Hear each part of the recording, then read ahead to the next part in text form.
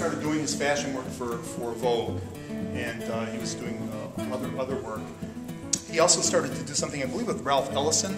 Ralph Ellison wrote a story, and Gordon Parks documented that story with photographs, and it was going to be publicized in a periodical, and I don't know which one right offhand. However, that fell through.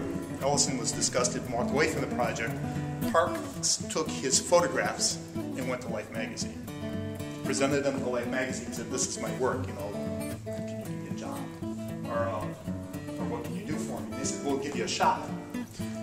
It's the first African-American photographer to ever work for him. What he did, he says, "You know, what do you want to do?" And he had absolutely no idea what he was going to do when he walked in the office. He said, "Well," he had, however, documented rough neighborhoods before. He says, "Well, I'll document gang warfare in Harlem."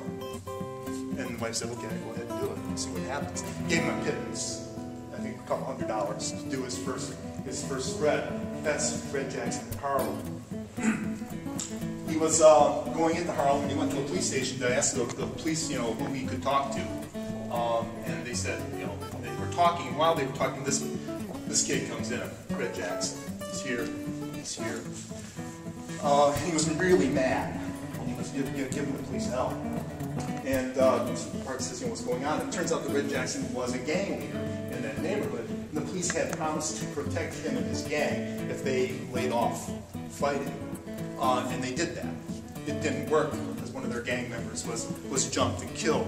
So Red Jackson was in there complaining to the police about not giving him proper protection. Parks introduced himself, told him what he was doing. Red Jackson wasn't really, you know, amenable to that.